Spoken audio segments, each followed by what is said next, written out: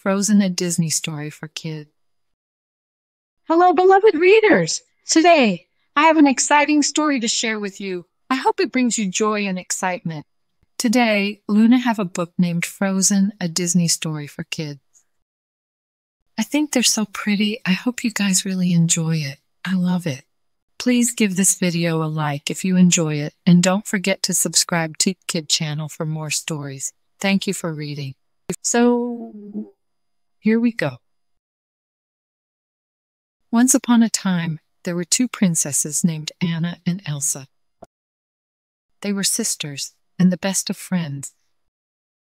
Elsa was born with magic ice powers, and the sisters loved building snowmen and playing on the ice Elsa made.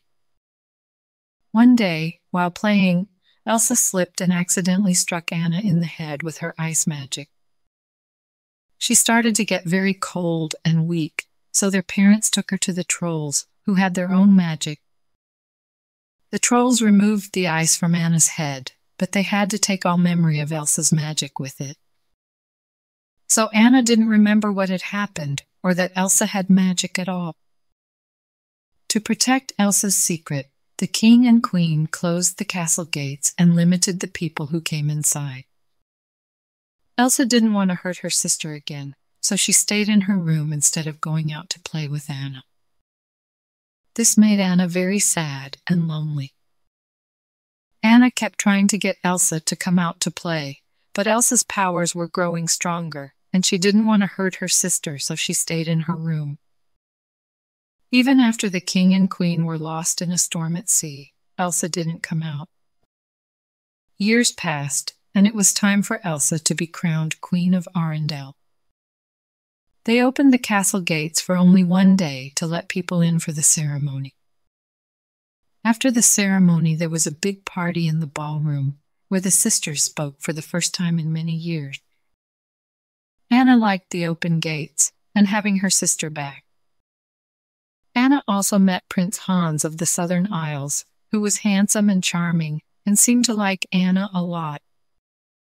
He asked her to marry him, and Anna said, yes. Anna asked Elsa for her blessing for the marriage, but Elsa said no. She said, you can't marry a man you just met. As the sisters argued, Elsa lost control of her emotion. When she became upset, her powers were harder to control, and she shot ice from her hands into the ballroom floor. Just like that, everyone knew her secret. Panicked and scared, she ran away into the mountain. Her fear caused an eternal winter to fall over Arendelle, when it should have been the middle of summer. Anna went after her sister to talk to her and get her to bring back summer. Along the way, she met Kristoff, the ice harvester, and his reindeer Sven. He agreed to bring her up the North Mountain to find Elsa. They also met Olaf, an enchanted snowman that Elsa had brought to life. He helped them find the huge ice palace Elsa had built on the mountain. Anna tried to get Elsa to come back to Arendelle with her, but Elsa liked being alone on the mountain, where she could let her powers be free and didn't have to be afraid of hurting anyone. Anna told her that Arendelle was stuck in winter and they needed her to bring back summer. Elsa got upset and scared and lost control of her emotions again, accidentally striking Anna in the heart with her magic without realizing it. Anna still didn't want to leave without Elsa, so Elsa created a big snowman to make them go, thinking Anna and Arendelle were better off without her. After escaping the snowman, Kristoff realized Anna was getting cold and weak, and her hair was turning white. He knew that meant Elsa had struck Anna with her magic, and he brought her to the trolls, who were his adopted family.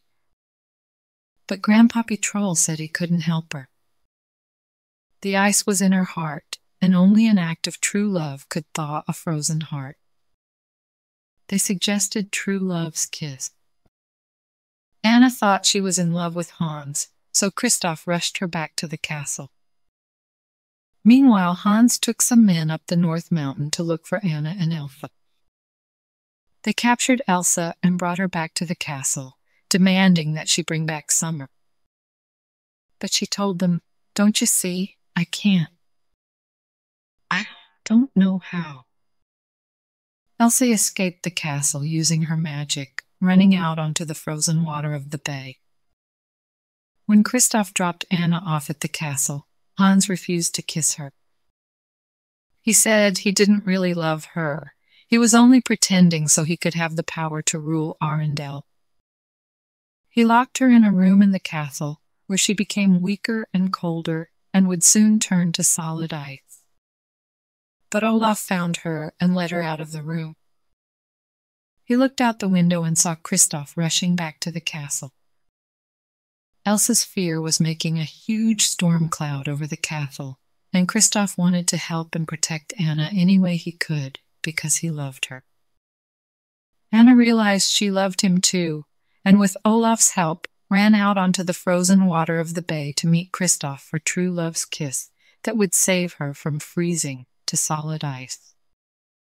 Prince Hans had followed Queen Elsa out onto the ice and told her that she'd struck Anna with her power. Elsa was devastated. All that she'd done to protect her sister had failed. Hans drew his sword and held it up above Elsa, intending to strike her. Anna heard Prince Hans draw his sword and saw him raise it above her sister's head. She couldn't let him hurt Elsa. Instead of saving herself, Anna turned and put herself between Hans and Elsa to save her sister. As Hans brought his sword down, Anna turned to solid ice, and the blade shattered on the enchanted ice of her hand, knocking Hans backward.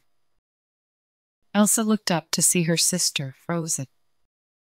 She cried and hugged her icy form. But putting herself between Hans and Elsa to save her sister and sacrificing herself was an act of true love, so Anna began to thaw and came back to life. The sisters hugged, and Elsa realized that love was the key to thawing the winter. She thought about how much she loved her sister and removed all the ice and snow from Arendelle.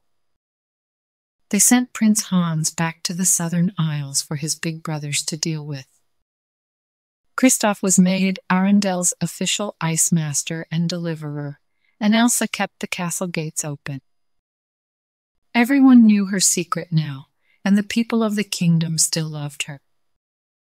The sisters were best friends again, and they all lived happily ever after.